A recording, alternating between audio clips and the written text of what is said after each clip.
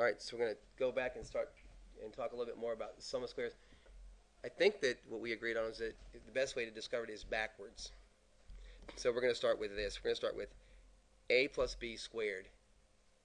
So if you don't mind, let's see if we can figure this out backwards and see how this turns into this. I guess what the main question being that we're having is, where did this 2 come from? Right? I think that was the part that confused everybody the most, and me too, to a degree. So let's just take this. I'm not going to call this an equation. It is an equation, but I'm not going to set it up that way. I'm just going to say x plus 5 squared. You know what? Maybe I better just call it what it is. F of x. Right? What I'm asking you to do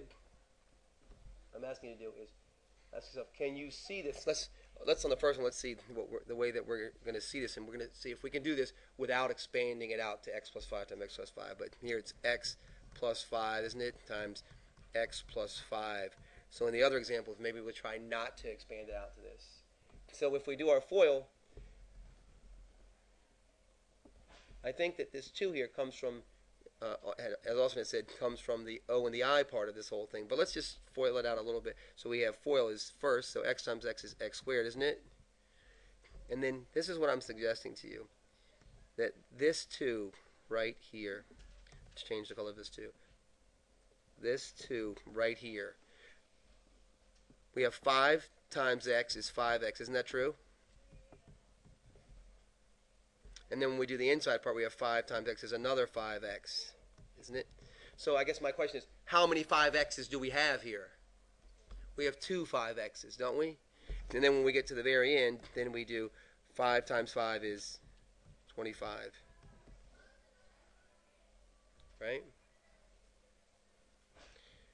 At some point, I want to get to the idea that this 25 is 5 squared, right? And I want to talk about the fact that I think this is the b value here, and that this x right here is the a value. But we don't have to get there yet. But hopefully you can see that we end up with x squared, that's this a squared here, and then we end up with 2 of these 5x's, and that's 2 a b's, I think.